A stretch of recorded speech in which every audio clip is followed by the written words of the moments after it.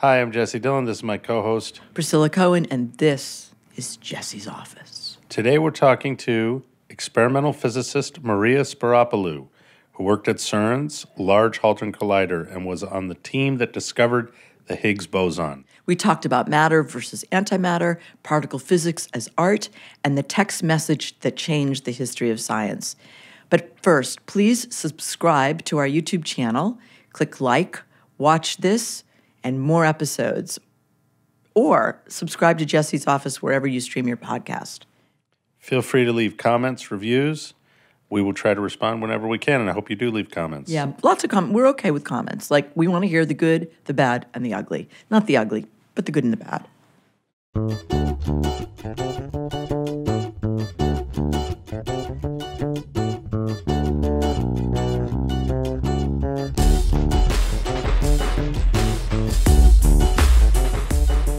Did you ever go down in the mine? Not again. Well, I went back a few times since we've been together. What is that neutrino experiment we're talking about? This is the deep underground neutrino experiment, DUNE.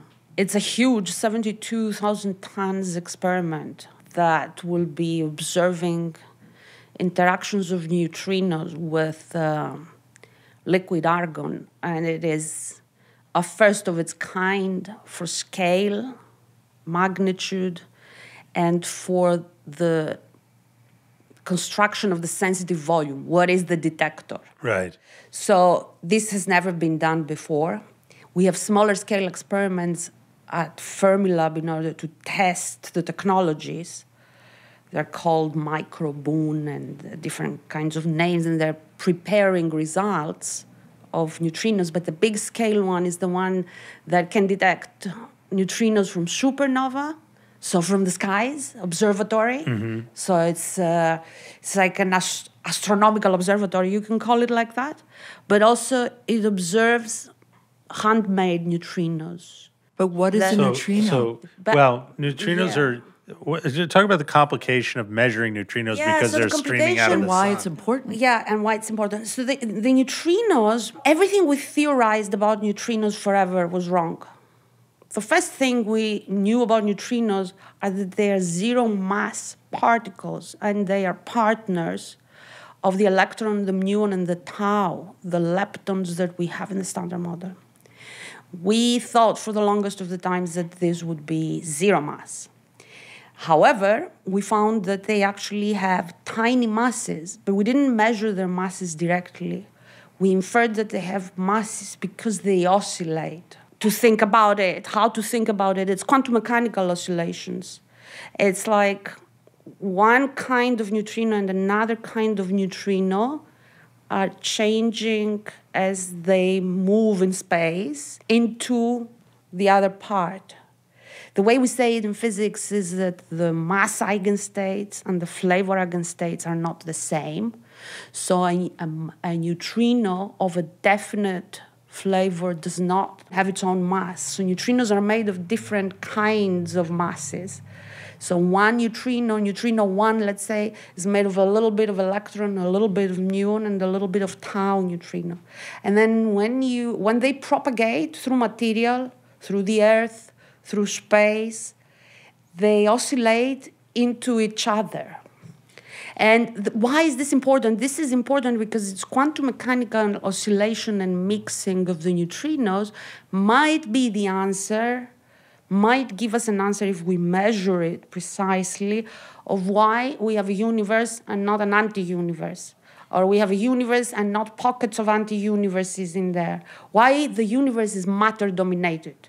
Once we say, you remember, Feynman said it doesn't matter if we say plus or minus, right? We say matter and antimatter, we have it.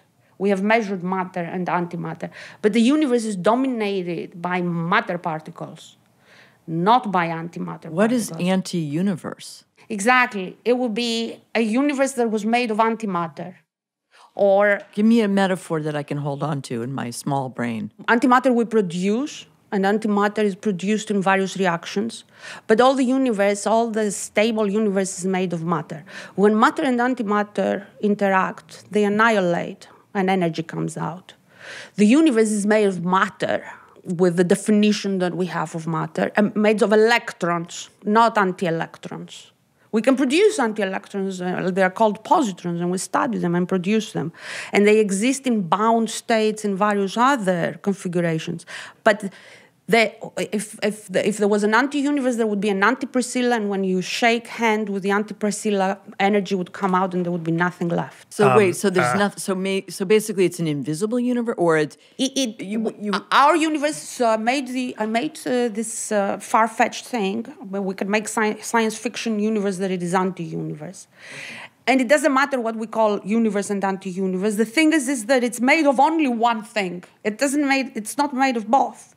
So we don't have in our universe anti-galaxies. We have galaxies.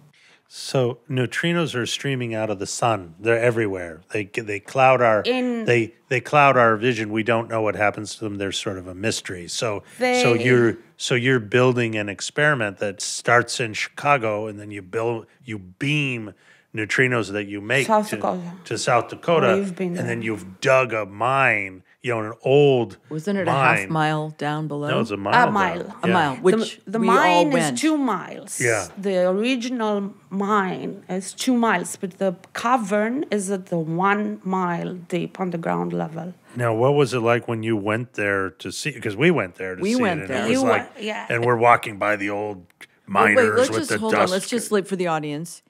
We go to this obscure place in South Dakota. It felt like secret government thing, but it wasn't. We have to get in these special outfits, and we get into an old elevator. This is the fearful team. We get into an old elevator, and we go really slow. A mile down in an old 100-year-old mining elevator. Mm-hmm. And the reason we're down there is so that this experiment is not contaminated, correct? Well, it's the quietest place on Earth, right? Exactly. Is that it's not radiation contamination. You've got cosmic rays that are produced from protons and other particles. They hit the atmosphere and they create showers of particles. So the first particle physics we did was cosmic rays, high energy cosmic rays. We know that there is places in the universe where particles are being accelerated and magnetic fields and so on and so forth. They come to the Earth. They show on all the experiments that we have at the Earth level. So my experiment now at Caltech, if I go and measure, I will hear tick, tick, tick, and it will be cosmic rays. And then I have a rate of these kind of events. But I don't want these kind of events. I don't want to have a lot of this kind of background. I want to have as little background as possible, and this is why I stick it down the Earth, those huge neutrino experiments. So when you walked through the tunnel, the deep, dark tunnel that's under there, I mean, it feels like you're back in, olden days, and then you get to, there's a couple experiments already there.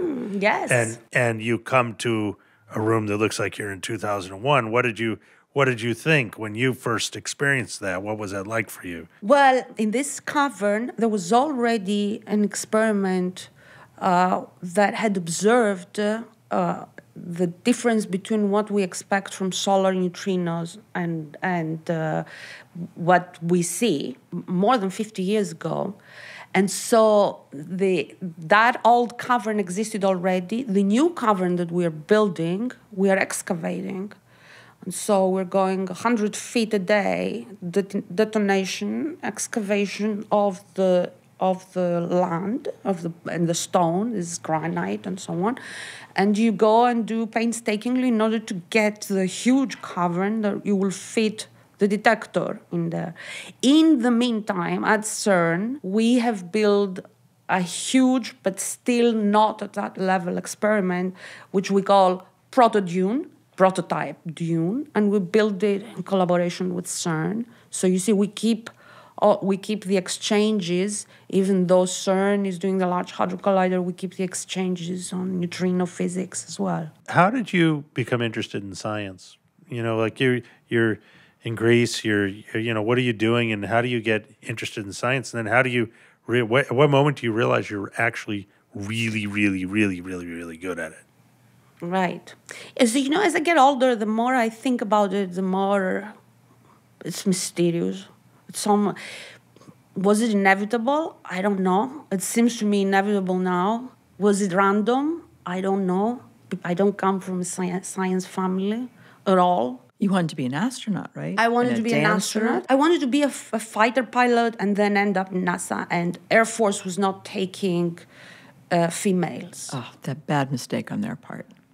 But there are females. They've many, rectified it. Ever yes. since then, of course, there are females that are doing that, and I watched them because I was like, But I was, I wasn't lamenting the fact that I went to physics. Physics, I liked it a lot. I liked the humanities. I liked the arts. I wasn't very good in the arts, a little bit. I could understand it, I could feel it, but I wasn't good in producing it, doing art. But I was very good in math and in physics and in doing experiments and taking things apart. What moment did you understand the Standard Model? 12. I was 12 or 13. Yeah. And I was understanding the notion of the Standard Model because I was reading papers in Scientific American about beyond the Standard Model. I was reading about supersymmetry. Between the ages of 12 and 14, I was obsessed with what are these particles that are not the electrons and the quarks that we have measured. You know, I was doing that same thing, except it was with Led Zeppelin. You know what I mean? What is the Standard Model? Right, the Standard Model, which is the standard theory. So the Standard Model is a remarkable, initially mathematical construct, but that models the physical reality across 24 orders of magnitude of the subatomic particles and their interactions. And the Standard Model of particle physics, which was developed in the 60s, we didn't need to measure all the particles in order to formulate it. And then from the 60s to 2012, we had predictions and we were finding the particles, with the last one and the most difficult and the most elusive being the Higgs Boson. So what is the Large Hadron Collider? What does it do? What does it do? Right now, it does nothing. Wow, but what did it do? When you guys it will start doing. We are expecting to start in about a year and a half, and we will have what we call run 3, coming after run 2, run 1. The Large Hadron Collider has been designed since 1980-something. In Lausanne, it was approved. And what is it? It's the extension of the Tevatron, which was the collider we had in Batavia, Illinois, which doesn't anymore exist. The Tevatron was colliding protons with antiprotons at an energy that arrived to 2 TeV, close to 2 TeV. And then we have a jump of the energy in the Large Hadron Collider that goes to 14 TeV, 7 TeV per beam, and we're not colliding particles and antiparticles, protons and antiprotons. We are colliding protons with protons. Good question is why? Yeah. It's because to make antiparticles and keep them at these energies is very difficult. Antiparticles are not in their natural form, right? You have to manufacture them, and then you have to tend to them carefully so that they don't annihilate with particles. We did at the Tevatron particles with antiparticles because in order to get to the Higgs at low energy, the processes that we needed were particle with antiparticle. For the LHC, in order to get to the Higgs and supersymmetry at those high energies, good enough to have particles with particles. In the end, it's the gluons that collide at these high energies. So it's the glue that keeps the quarks. Yes, we have still quark-quark and interactions that are of this type, but in the end, it's the glue. It's the energy I feel that... like she's speaking a different language. I am not following. So do you remember the first time you went there? You went and you actually went down in the tunnel, and what was that like? Yeah. Yes, I went many times, and I wanted to be going there because it was I was getting there the lecture, in my head. Right. Why are we doing this, and how the scale and the magnitude, and how many people are working there, even when there were the technicians and engineers and everyone and students and and figuring out that we don't have leaks of water in the underground caverns. Yes, I was going there. I went there.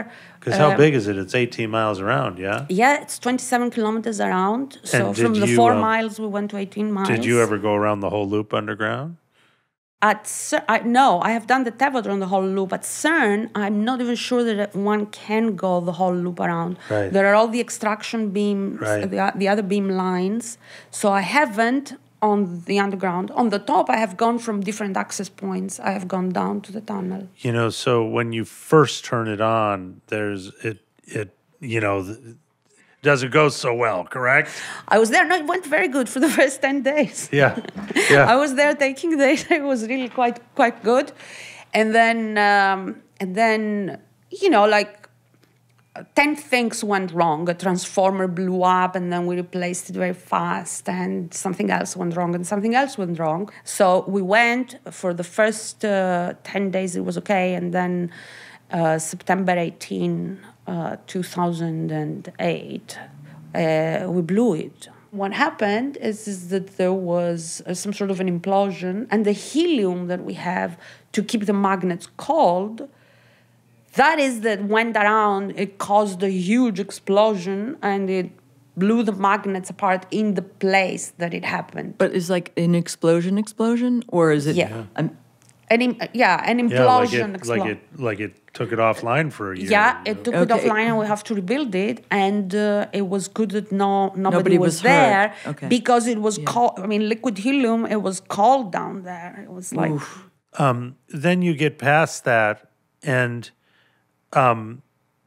you have to revalidate all of physics, and that takes like 2 years. And what's that process? 9 months. 9 months. We did it in 9 months. So with half of the beam. Right. In 9 months, we validated 100 years of particle physics. So how do you go about doing that? You know, is it like, let's start at the smallest unit and work our way up?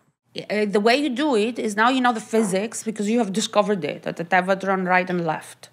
So you know what you want, what you expect to see.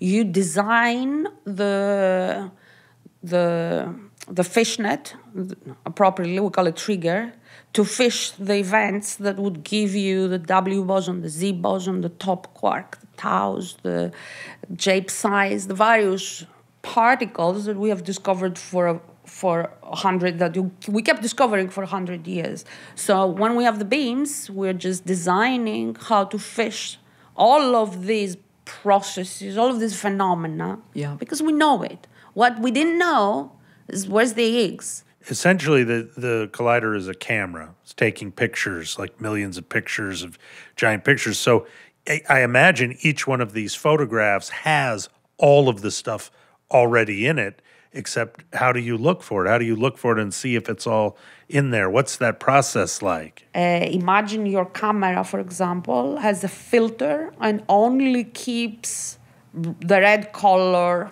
from all these pictures, right? Mm-hmm. I know what is red. I will put a filter there and I will keep only red. Right. I know what is blue. I will keep only blue. So for us, I know what is the top, what is the W, what is the Z, what is the J psi. I put all these filters. Right. And they run, and then I take the data out of the filters and I sort them in a very painstaking, each one of these events, what we call events, we've got 100 million channels, electronic channels.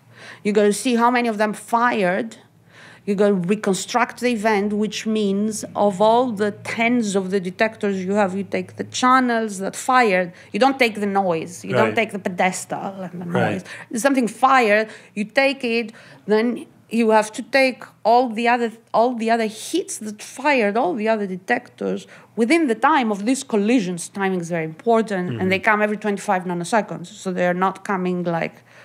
So Wait, yeah, that's really every 25 nanoseconds. 25 nanoseconds. It's a lot of seconds. So there's essentially the collider is 4 cameras, and if you find something, you got to call the person at the other place and see if they saw it too, correct? Yes, there's two general cameras, general purpose physics, so Atlas and CMS. The other 2 cameras are a little different. The one operates when we have ion collisions, when we try and understand the plasma particle plasma and connects again with astrophysics. But Atlas and CMS But Atlas and CMS, they're different constructions because they have to see different. They have to see the same thing in different ways. Thank correct? you. This is very good. We call them dual in some sense, right? So one has a bigger magnet, one has a smaller magnet. One is a bigger detector in volume, one is a more dense and smaller in volume.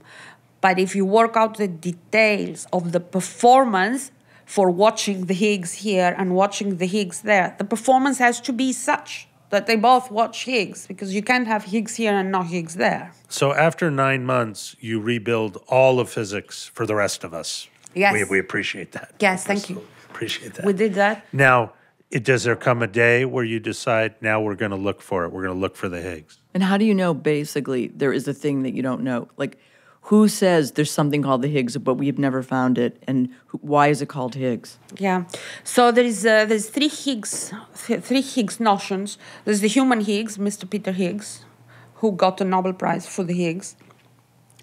And what was the Higgs that he got a Nobel Prize for? It was the Higgs particle, which is teased out as a vibration of the Higgs field, like the way we talk about particles in particle physics, we talk about fields. There is a field, there is the electron field, and then if you tickle it, electrons come out. The particle version of the field. You tickle the particle? You tickle the field, particle comes Very out. cool. Okay. But hold on, because let's just stick with this one part about the Higgs, right? Yes. So you decide on one day you're going to look for the Higgs. Well, we've been looking for the Higgs at the Hadron forever as well. It's just that we couldn't do the tickling. With the energy we had, it wasn't enough. There was a few Higgs produced, but it was very little. So at the LHC, it was like a lot of Large Higgs, Hadron right? Collider, for anyone who didn't know what that meant. Right, Yeah. Large Hadron Collider. So what is the Higgs? It's a very old thing that we think, everything else comes out of. So describe it. So the Higgs provides the Higgs construct, the mathematically and the physics, the theory of it, provides the symmetry breaking mechanism, and I will explain that because it sounds like alien language. The symmetry breaking mechanism that when it happens, I go from symmetry to less symmetry, and in this transition, it's a quantum criticality phenomenon. In this transition happens mass. So before, when I am in a symmetrical universe, from the point of view of the interactions and the forces, no particle has mass. So what is this kind of universe? This is the universe that we don't know what it is. We haven't measured it, right? But we expected that there would be something which is called electroweak phase transition, where there is symmetry breaking, and I go from a massless universe to a massive universe through the Higgs mechanism, which is the symmetry breaking. Now, what kind of other symmetry breakings we have? The best examples of symmetry breakings are in solids, in crystals, and magnetic materials, where if all the spins are aligned in magnetic materials, it has one property. If it becomes disordered, it has another property. In one, it exhibits magnetism, in the other, it doesn't exhibit magnetism. And there's different kinds of translational symmetry in crystals that create, when the symmetry breaks, it creates phonons. You can study all of that in crystals. People have been studying this for centuries, for a long time in solids. But we never studied that in the quantum vacuum, because that's the Higgs and because it's difficult. So the Higgs is the equivalent of symmetry breakings that we understand, where when something goes from a very symmetric to a less symmetric place, a phenomenon occurs, whether it is a particle, a spin wave, a phenomenon occurs. So Without these kind of critical phenomena, a symmetric, and let's not confuse it with supersymmetry, but a symmetric universe where we didn't have the quantum transition, we didn't have the symmetry breaking, would be a boring non-universe. It would be nothing. It's just like the Big Bang? I mean, So- was that No. Good question. The Big Bang we don't know what it is. So Right. But what, staying on the Higgs. Let's We are stay. staying Okay, on the staying Higgs. on the Higgs. In a simple way, it's like thinking that you have a puzzle that's all together, and then when you put it through the collider, it breaks down into all its component pieces. And that's really never been observed before, except Correct. in this thing. Correct. So you go about starting to revalidate these pieces. At one moment, and obviously it's a big success, right? But there is a moment where you and maybe 3 or 4 people are the only people on the earth that know about this. Yes. And 12 people in that case. can you There's a picture of that. Can you take, well, you weren't actually there. I You was- were somewhere else. I was in. But can you I take, was in the Cold Harbor teaching oncologists how we do background in particle physics, so that they can figure out in their research how we think, how particle physics think. So you're at CERN. You 12 say, June. listen, I got to go, and you guys do some work over here. Take us through the story of what had happened and what that was like. Right. It was 12th June, and it was 10 o'clock in the morning at the Cold Harbor laboratories there. And so one of my postdocs at CERN starts typing on Skype, chatting with me, and it says, "It's there." Mm-hmm. It was, so my heart was losing beats. There was not, because, and also I was very nervous because I wanted to see from the numbers, is it enough signal over background so that we can say Eureka? And then he went from one channel to another channel. He was telling me the numbers, and I said, I want the plot. Right. Did you do the mass fit? What is the mass? So we had this exchange, and the time for my talk was coming. So I said, I'm sorry, I can't give this. You have to reschedule me somehow a little later, because I have to tell you this. We have the Higgs. This experiment, thousands of people worked on it. You led one of the teams of these 2 teams, and what did it feel like? I mean, it's like that says the center of our understanding of what the standard model is, and you can go all the way back to past Einstein to think about this. You're a part of history. Like, what did you and your team think about at that moment? Yeah, well, I mean, the team, especially what I call the kids, the ones that they're between the ages of, because we had even some undergraduates were working. They were not there in the room, but the 22-year-olds and all the way to postdocs, 30-year-olds, I think there was the enjoyment came much later, right? So you have the focus now that it's almost like you're saving lives and it's fight or flight. Yeah. We have to prepare the slides. The slides go to me. From me, they go to the spokesperson. From the spokesperson to the director of CERN. Comparisons are happening, and the paper is being written. So at each level, we have everyone had to keep the focus. I think even the director was, maybe the director had a moment at that time that felt enthusiastic, but the spokespeople of the experiment for CMS was Joey Candela from Santa Barbara, and from Atlas it was Fabiola Gianotti, who is now the director general and a good friend of mine, and even the spokespeople were very, very focused and calm. Because you still have to be sure, right? You can't say to the world, I discovered the Higgs, and then take it back. And in high energy physics, the culture is such that you don't do mistake, because it's 100 years of producing it. It's what you said, the validation. There's no oopsie. Yeah. There's no. But wait. Once it's discovered and you've seen it and you've captured it, can you put that away and move on, or are you still looking for it? In other words, once you've been able to define how to find it, can you go back and find it again and again? We're still going back and find it again and again in different kinds of final states. We didn't discover it in all its possibilities that can be discovered. So it also, the predictions had it having certain characteristics, of which it had most of those, but it also had other things that were mysterious and will take another 20 or 30 years of physics to figure out. Yeah, the curveball is still there. It's the mass is a huge mystery. In fact, in the 70s, Politzer from Caltech and Wolfram, they had written a paper that in this kind of symmetry breaking field and mechanism, you can be in an unstable minimum, and then you can quantum tunnel and the entire universe will bubble away and appear in a different minimum with a different kind of vacuum energy, let's say. So the Higgs at the moment, because we only know we measure the mass and we measure the couplings with the other particles, how it gives them mass. We have not measured how it couples to itself, how it generates mass for itself. You have to think of the Higgs also when I say symmetry breaking. It's male and female. It's self-propelled, yes.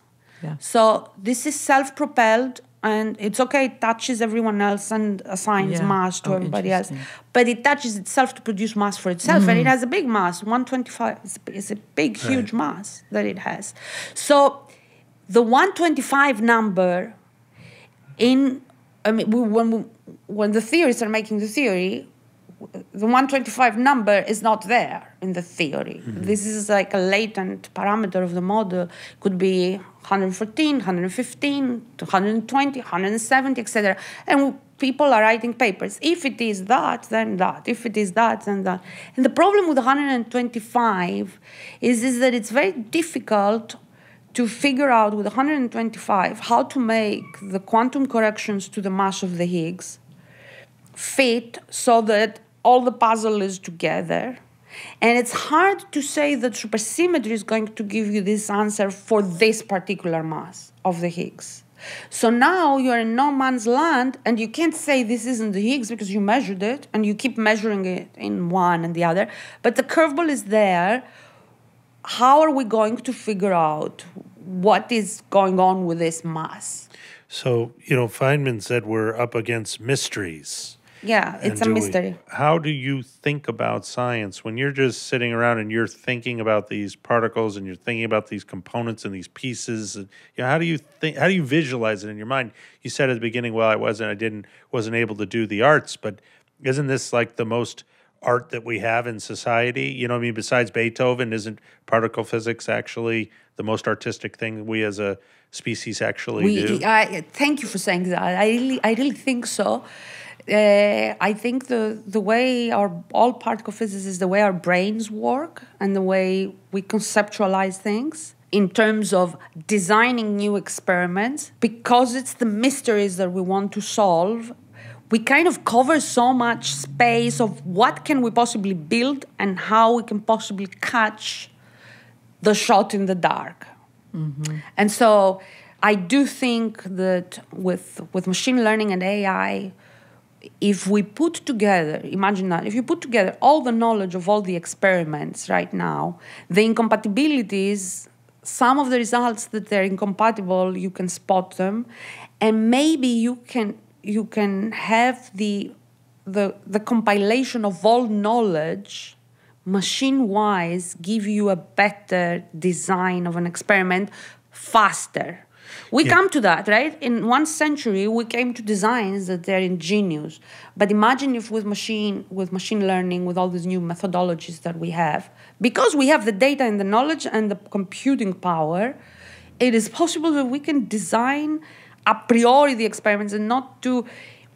You see, we can design we can have an experimental design a priori that it is optimized in a much better way than we can artistically do it with our neurons. Looking at things like, Kip's, gravity, and, some of the things we see, deep in the universe with different experiments. And, you have all these different things going on. And how do they interrelate? Is that what you're... Yes, right. We can do that. We can interrelate.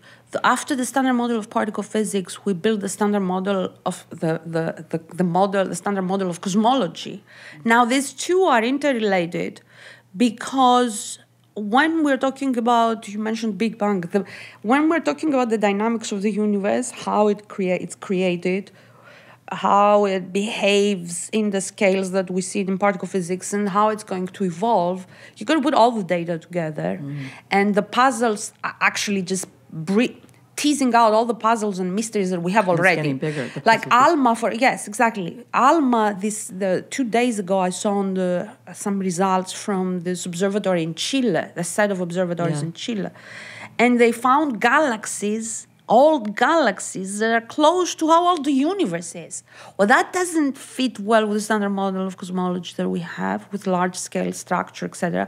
So puzzles in terms of particle physics and cosmology, persisting puzzles, the connection of the Higgs with dark matter. What is dark matter? Is it a particle or is it some quantum thing? What is dark energy? What is the universe filled with this ambient energy and, as you said, expanding, Priscilla, expanding in an accelerated form, but we've been observing this for 100 years. Maybe it will contract. Maybe it will do something else. I mean, the reason why the Big Bang became a picture, is because when you observe the universe expanding, it's a very appealing thing to do a backpolation and say, well, if it's expanding, then it started from here. Right. Is that our need to understand? And also, why is it called the God particle? Oh, yes. Is that because Leon Lederman wrote a book that was called The Goddamn Particle, and his editor didn't like the goddamn particle? The goddamn particle. Yeah.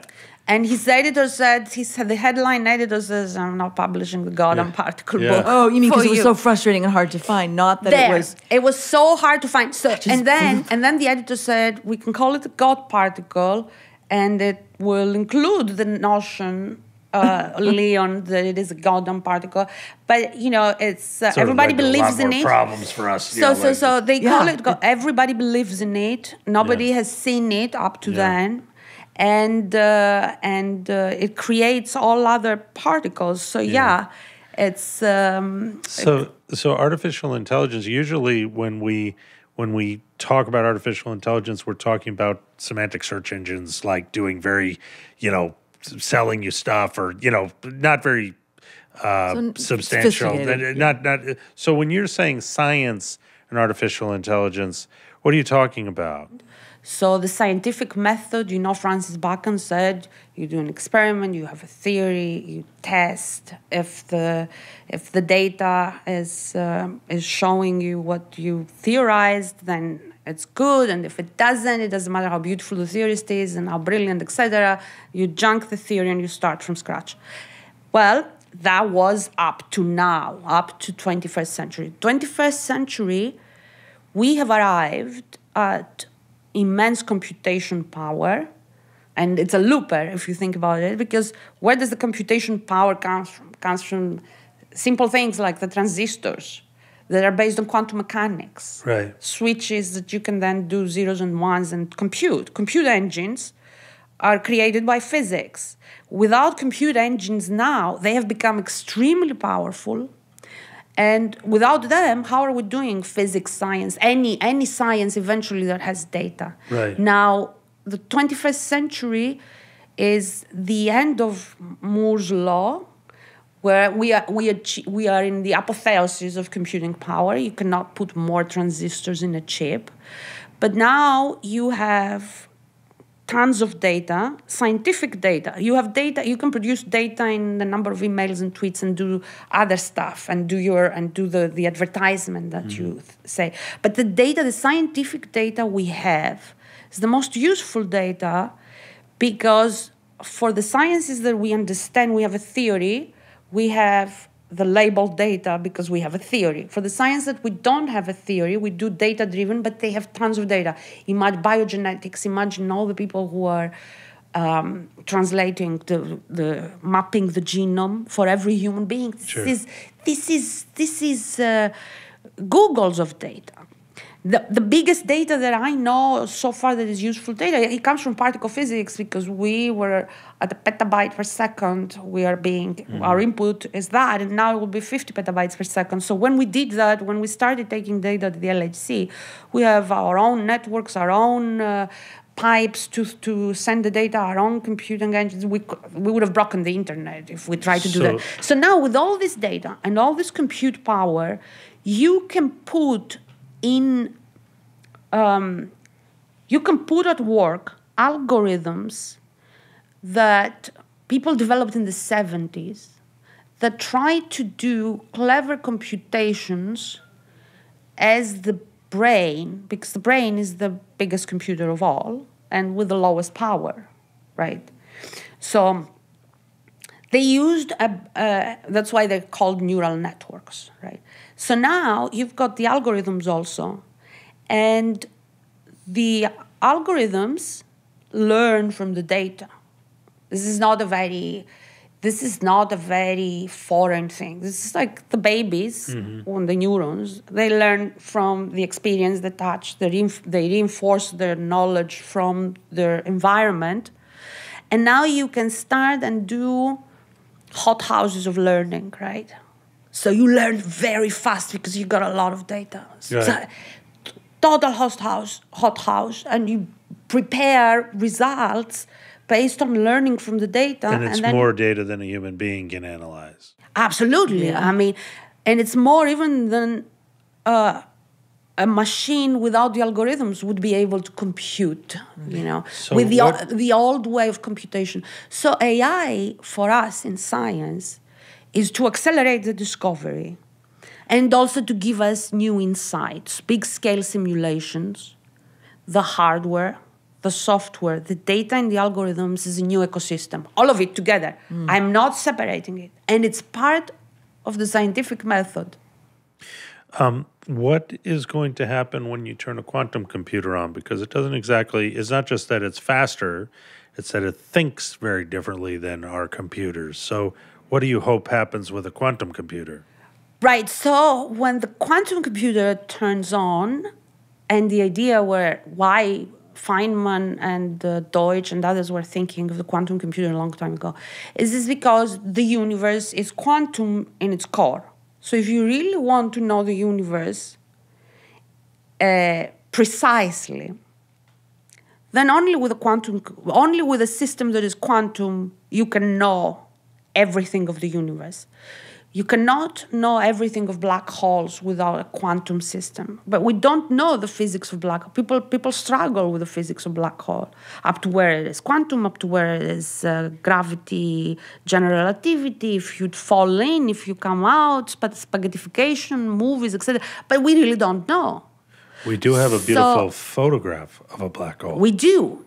We do have a beautiful photograph of the black hole from all the data of all the telescopes, and it was as of recent that we have that, and it's quite impressive. Yes. What does the world look like with quantum computing? How's it going to change? Yeah, we don't know. I mean, the quantum computing aspirationally is, as Jess said, we're going to run. So we're done with Moore's law. We cannot put more transistors on a chip. We're going to make computing that can be done at its basis in parallel threads, not just GPUs that we have in parallel. We have parallel computing with GPUs, but at its beginning and essence, because of quantum superposition, we can have paths that are in parallel being solved very fast from the very beginning, right? So you can do compute very fast like that. And then you have a very peculiar phenomenon of quantum physics, which is quantum entanglement. And the two of them can make powerful, secure, faster computation if we can build these machines at scale. Maybe we will build smaller machines of qubits and network them and still kind of reap the benefit. But at the moment, we don't know what is a quantum computer at the moment if we have an architecture. So, for the normal computers, we know it's silicon, right? Sure. For the quantum computer, will it be atoms? that you will put in some place and then compute on the atoms? Will it be ions? Will it be superconducting little circuits? All of these have, the qubit has these two states. And then this is why it can encode a lot of information, because it's not 0 and it's not 1, it's everything in between. And so all of these physical systems can do computation, but how large, how big, how many thousand atoms do you need, or how many millions qubits do you need in order to do the computations? And which architecture do you have? Do you take the ions? Do you take the atoms? Do you take the superconducting qubits? We have many physical systems. So this is why when we talk about quantum computers today, we talk about physics experiments, and then we talk about systems integration, and then we talk about scaling. And all of these need not just physicists, because it's a physics experiment, but applied physicists, theoretical physicists, mathematicians, applied mathematicians, how the compute will work, engineers, quantum engineers. We didn't have quantum engineers. When I went to grad school, we didn't have quantum device, a class that is quantum devices. Now, if you go to every university, there's a quantum engineering track and there's quantum devices classes. But how does this change the world? Like, how does the world look differently? This is the kind of question that, 50 years ago, there was this book that was written with essays from all the people at MIT, the people who were doing computers, and the visionaries of the future, and the people who were imagining that you could see it on your laptop and have all the information at the tip of your finger and do your tax returns and talk to everyone in the world. And they put this set of essays, especially for computing. Most of it was right on. But then they didn't ask, how is this going to change the world? Yeah. Am I going to be hacked every time and have, You got to think of unintended consequences. But why? Because they didn't make a round table with the social scientists, with the philosophers, with the historians, with the artists. Yeah. You can't, and in fact, there's a historian at Harvard, and she wrote a little article in the New Yorker a few months ago that was impressive, because when they asked, she goes through the detail of what was in the book, and then when they asked the mathematicians and the physicists and the engineers, so how is this going to impact? And they said, I don't know. Well, see, Right. Right. So this is something that one needs to sit down and think more through. anxiety, I would say, is at the top of the list. We can't say, but don't it know. would be good. It would be good to not do it post facto, to not think because right now the unintended consequences are hitting us 50 years later, and we take everything for granted that it should be the way it is today. Yeah. So are you optimistic for the future of science? It's going to be, yes, I'm very optimistic. It's going to be fantastical. It's going to be better than science fiction and weirder. And weirder? Yeah. Well, it already is. Great. Well, thank you, Maria, so much for coming in. This was great. You have to come back. I'll come back, yeah. Yeah. That was great. Thank you for your questions. The validation question, Jesse, I will put you in the review committees, because this is the question always that we have to be careful about science. Validation and verification again and again and again. Well, you deal with that in the social sciences too. Well, we also where it's ambiguous and you can never get the microscope is Twitter. We have the collider called Twitter. You know what I mean?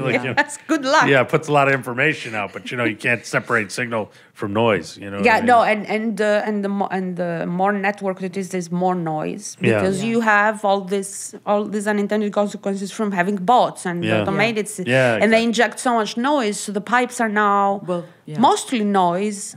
Yeah. And very little useful knowledge. Well, that's exactly right. And that's a metaphor for what's going on socially. Yeah, it is. Great. Thank you, Maria. All right. Yay. Watch your Thanks, guys. You're amazing. Thanks for watching or listening. Don't forget to subscribe. Click here for the next episode and respond. We really want to hear from you.